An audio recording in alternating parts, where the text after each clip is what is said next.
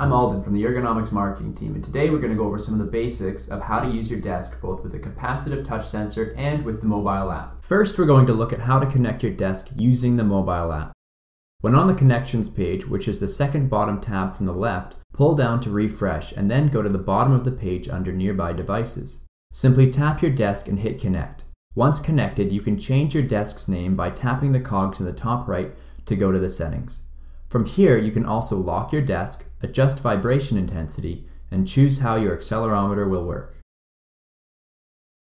You can adjust your desk by either holding your hand above or below the touch sensor, or by tapping Adjust Desk from your desk's page. Lock your desk by holding the top and bottom of your capacitive touch sensor until you feel it vibrate. Short then long is locked. Long then short is unlocked. You can also lock it from the settings page or Adjust Desk page. Navigate to the settings page to enable or disable the accelerometer. Enabling gesture makes it so you need to tap the desk to adjust it rather than simply touch. Our desks have safety features enabled so it stops moving if interrupted. Changing bump sensitivity adjusts how sensitive your desk is to collisions. Tilt sensitivity changes how sensitive your desk is to rocking back and forth. You can view and edit your presets by tapping Adjust Desk.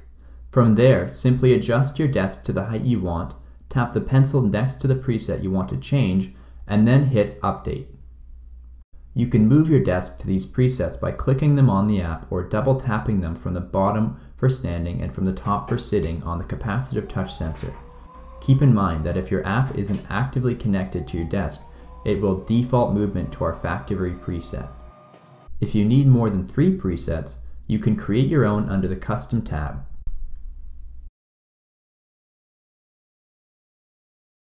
To have your desk move for you, navigate to Routines by clicking the farthest right bottom tab.